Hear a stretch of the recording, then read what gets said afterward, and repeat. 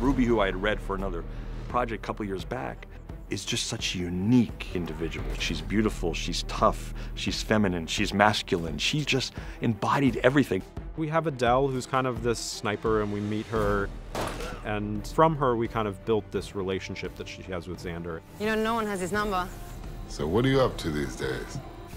Me?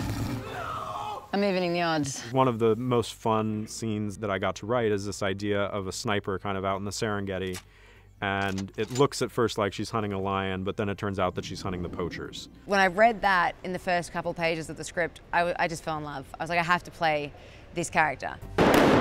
I kid you not, from the very first phone call I made to her, I had her out in the range maybe 6 hours after she had the job. She was committed to being a great sniper, and she is. I mean, she was like, you know, for 1,000 yards away, putting bullets through playing cards.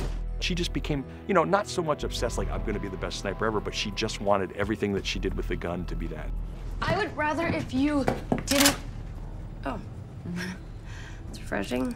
You actually know what you're doing down there. Yeah, that's what she said. What I love is that none of these people have superpowers, but they have this superhero aspect.